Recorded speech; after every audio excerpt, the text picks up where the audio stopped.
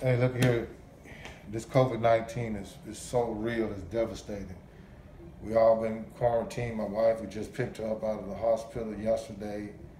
It was devastating watching her struggle for her breath for over 3 days.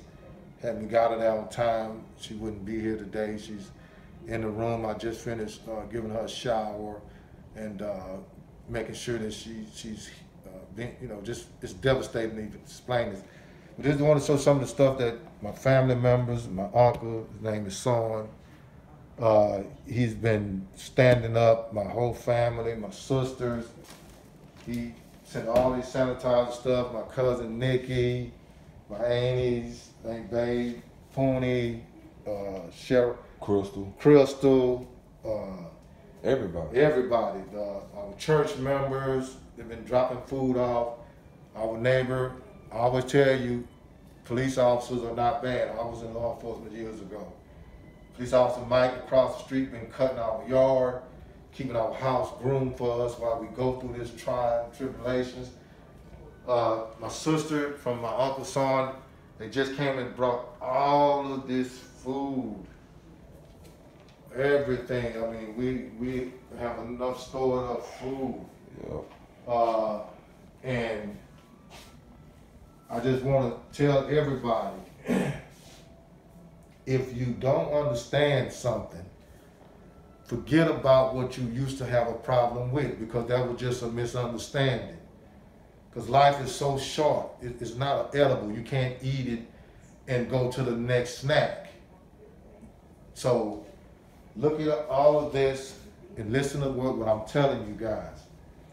My mother-in-law, my in-laws, my sister's brothers, cousins, everybody, the church member, the priest, our pastor, our father, Father Wenzel, Miss Heidi, all of the neighbors, Donnie Ashley, so many people, people from friends of my wife, co-workers, Ken from Atlanta, everybody been checking on us saying, what can we do to help save Malinda and keep y'all intact in what y'all need financially, food, whatever you guys need.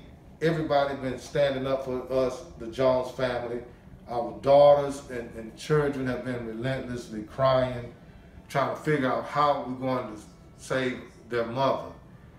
Well, show a picture of her in the room, guys.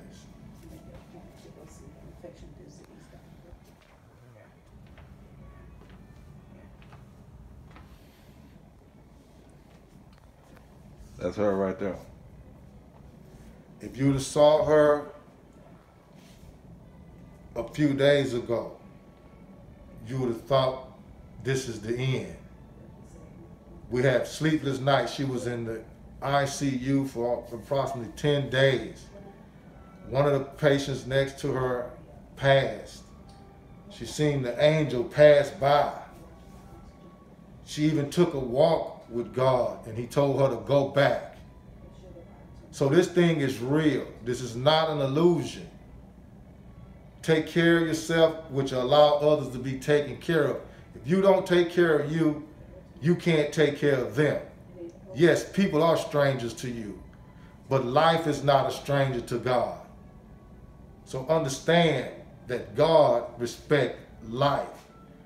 And when you disrespect God's life, then God definitely going to disrespect yours. So take care of yourself, which is going to allow you to take care of the next person by your side. This disease does not discriminate. It doesn't have an age factor, color, gender. It's on the attack. So do what you need to do. Stay safe. Plead the blood of Jesus on yourself and your family. And hope that all you guys have a family like ours. I've been with my wife 29 years. That's a long time to have lost for a disease that we still don't understand.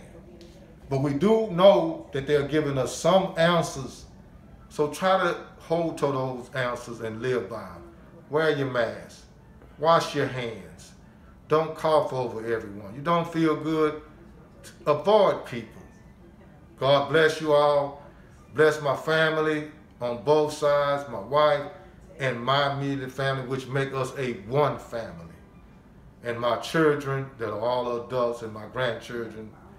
And thank the Lord Jesus Christ for allowing us to have my wife home today and have such an abundance of family members and friends and church behind us and neighbors. God bless y'all. Thank you. Amen.